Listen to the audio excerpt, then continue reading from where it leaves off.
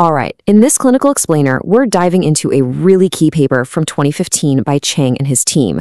We're going to focus on their proposed technique for getting what they call positive medial cortical support when you're managing those tricky, unstable pertrochanteric fractures. So let's start with the big problem we all face in the clinic. We've gotten really good at getting these geriatric hip fractures to heal, right? The union rates are high, the x-rays look great, but the patient's functional recovery, well, that often tells a very different story. And that gap, that discrepancy, remains a huge challenge for us. Okay, so the heart of this paper is this concept they call positive medial cortical support, or PMCS for short. Now, this isn't your standard textbook anatomic reduction. It's a functional one, where you intentionally position the head-neck fragment a little bit supromedially to the femoral shaft. The entire idea is that this specific move is fundamental to improving the stability of your final construct. So here's how we're going to break it down. We'll start with the clinical challenge, walk through the study's methods, look at the key X-ray findings, and then really dig into what it all means. Finally, we'll wrap up with the big take-home points and recommendations for your practice. All right, let's get into it. When it comes to managing these unstable fractures, everything, and I mean everything, hinges on achieving a stable fixation. And as the authors really drive home, the primary determinant of that stability is the quality of your initial fracture reduction. And this quote from the paper just nails it. We think about all those factors influencing outcomes: bone quality, the fracture pattern, which nail you use, where you place it. But Chang's team maintains that the quality of the reduction itself is paramount. It really does set the stage for everything that follows. So, this all leads to the million-dollar question, doesn't it? The one this paper is really trying to answer. How can we, as surgeons, actually optimize our reduction technique to prevent these constructs from failing, and ultimately to improve the clinical outcomes for our patients with these tough fracture patterns? Okay, so to see how they tackled that very question, let's take a closer look at the study's methodology. So what they did was a retrospective analysis. They looked back at 127 patients with a mean age of almost 79 years, so your typical patient population. All of them had unstable pertrochanteric fractures, specifically the AO/OTA 31A2.2s and 2.3s. And treatment was standardized. Everyone got a cephalomedullary nail, and they all had at least 6 months of follow-up. Now, this is where it gets really interesting. A key part of this study is how they classified the post-operative reduction. They went way beyond just looking at simple alignment and defined 3 very distinct groups based entirely on that medial cortical apposition. First up is that positive medial cortical support, or PMCS group.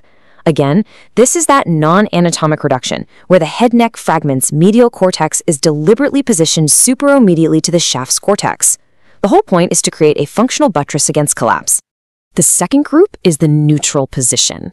This is what we'd all probably consider a traditional, perfect anatomical reduction, where the medial cortices of the 2 main fragments are lined up in smooth, direct contact.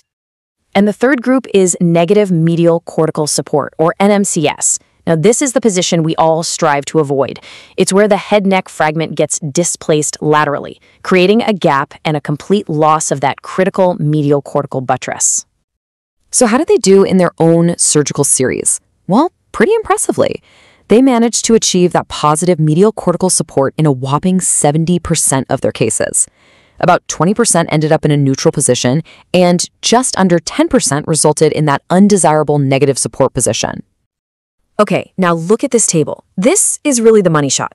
The data at 3 months shows some significant differences. The PMCS group lost less than 1 degree of their neck shaft angle, compared to almost 9 degrees in the NMCS group. Femoral neck shortening was also way less. But here's what's really clinically meaningful. The PMCS group achieved full weight bearing about 3 weeks earlier than the NMCS group. That's a huge difference for our patients.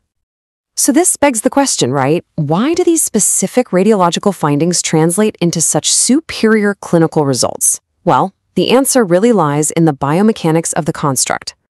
The authors make a really critical distinction here between controlled impaction and fracture collapse.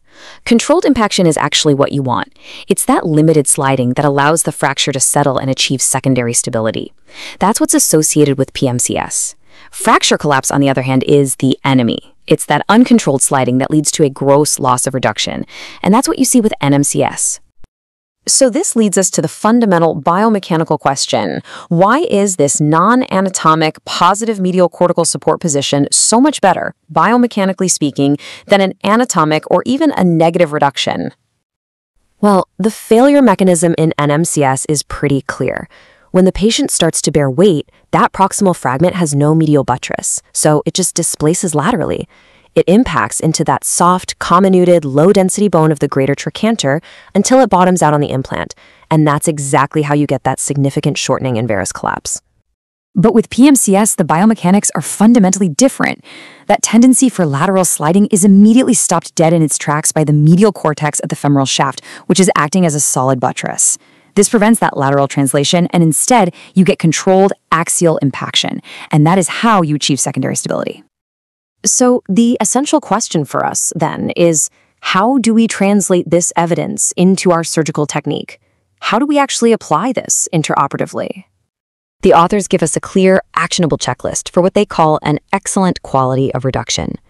On the AP view, you want to achieve a slight valgus or a normal neck shaft angle. On the lateral, you're looking for near anatomic sagittal alignment. And critically, on the AP, you need to obtain either positive or at least neutral medial cortical support, while ensuring smooth anterior cortical continuity on your lateral view. And this quote from their conclusion really encapsulates that core mechanical principle. Achieving PMCS allows for limited, controlled sliding of the head-neck fragment until it contacts the femoral shaft, which in turn achieves that secondary stability. That's the whole ballgame right there. Okay, let's wrap this up with a condensed summary of what we as surgeons can consider incorporating into practice based on this evidence. In summary, the primary recommendation from this study is to really prioritize achieving a positive medial cortical support reduction when you're dealing with these unstable pertrochanteric fractures. This non-anatomic reduction provides a remarkably stable buttress against varus collapse, and the evidence shows this technique is associated with less loss of reduction and an earlier return to full weight bearing. Now, of course, prospective randomized studies are needed for a definitive confirmation, but PMCS represents a very compelling technical consideration for improving outcomes in these challenging fractures.